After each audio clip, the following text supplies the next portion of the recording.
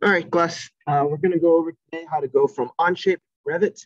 We're going to use an intermediate tool called Autodesk Inventor. Some of you guys might be familiar with Inventor for your CAD modeling anyway. So if you created it in Inventor, you can actually skip this first part of exporting, but you eventually still want to go through Inventor to create this Revit file. This is really useful for creating custom parts, custom piece of furniture, or even a custom structure that you can bring into Revit. Okay, and I'm going to start off here. We'll keep it simple. I'm going to use my train model. Some of you guys maybe felt trained when we did your design class. So we're going to go ahead and use this one. All right, so the first thing you're going to do, right click on whatever part or assembly. You can do it as a part or an assembly. And we're going to go here to export. And in this option, we're going to choose the step format and we're going to download. Okay, so hit OK. And eventually it will do some preparation here and it will export your file. Depending on how complex it is, that might take more or less time. And as you can see here, it will download it probably in your download folder. All right, next up, you're going to go to your desktop and you're going to find Autodesk Inventor Professional 2021 is what we have installed right now. So double click on that and it will eventually load up.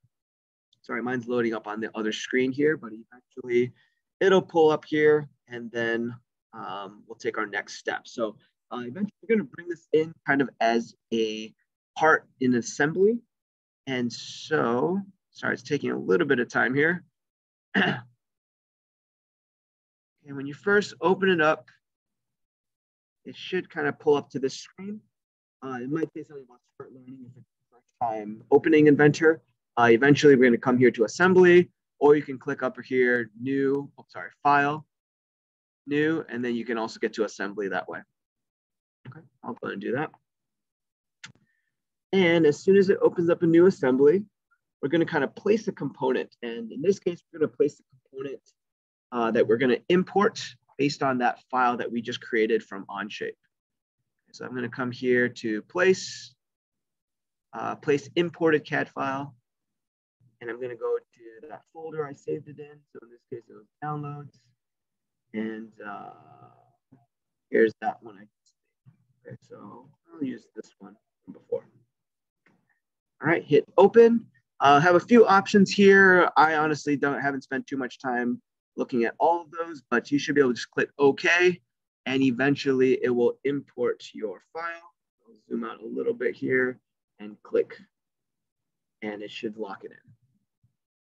Okay, so depending on how you built this, you may have noticed that you want to line this up because it's easier to line up here. Right now I have the front being the top, and I really want the bottom to be this back side so that when I bring in Revit, it'll be set up properly. So I'm going to do this pretty simply with the Constrain.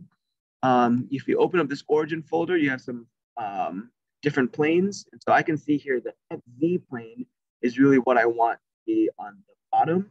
So if I do a constraint, I'm going to use, in this case, this mate, and it's going to be a kind of face-to-face mate. I'll choose the XZ plane and then choose the back side of my model. It might give you that little click sound, and I'll kind of, it'll kind of lock your part in place, hit OK. And now if I rotate this around, I can see that this is the top is where I want to be the top, the front is where I want to have the front. All right, so once that's kind of set up, I will come back over here to the top. And we're going to go under environments. All right, under environments, we have this one that says BIM content, building information management system.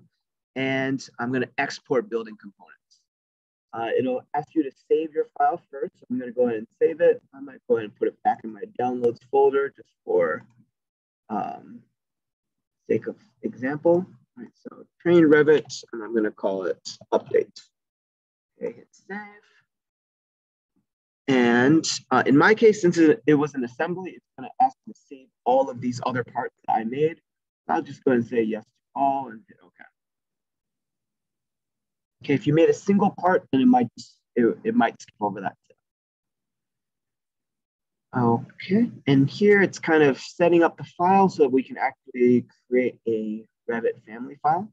So this is saying you want to substitute some of the models so it's easier to bring into Revit. In this case, I'm going to say yes, kind of simplify the model. I don't need it to be super precise. Hit OK. Again, it'll think about it a little bit, and eventually it should have a more simplified model for us to bring in. Okay, now that it's done that, I'm going to hit export building components one more time. And now you can see here it's going to do a Revit family file, okay, or RFA file. So let me Revit. I will call it train Revit update and hit save.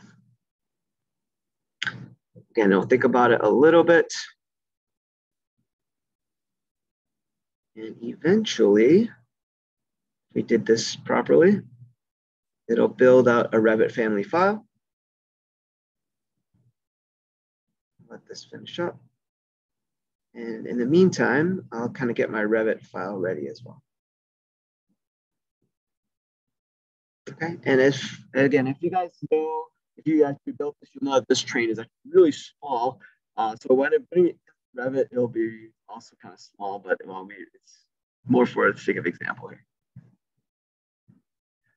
All right, and this is taking its sweet time today.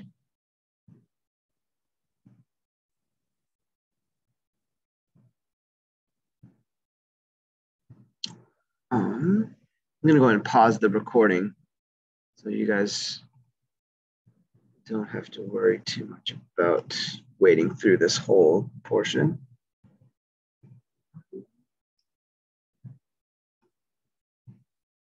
Oh, just as I said that, perfect.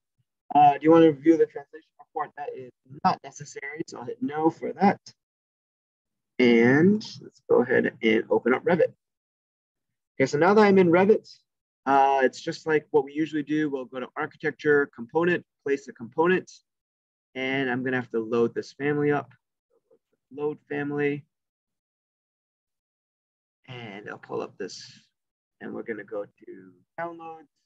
I think this is the one I just made. So train Revit update to 23 p.m. That's right. Hit open.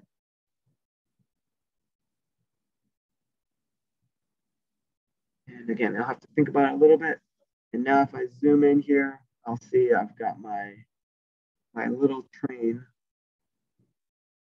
model right there. Go and click in place. And it'll just be like another Revit component. You can make a bunch of them if you want to. And you can kind of tell from there that I could place a bunch if I wanted to. Again, sorry, my computer's really laggy and slow today, but I think you're getting the idea. Okay, and so now I've got my little train model with my Revit file, and it's a component just like anything else. So I can, drag it over here, maybe place it on the driveway. I don't know, whatever you want to do with that. Okay, all right, so that should be about it, guys. If you need any more help, feel free to reach out. But that gets you from Onshape into Revit.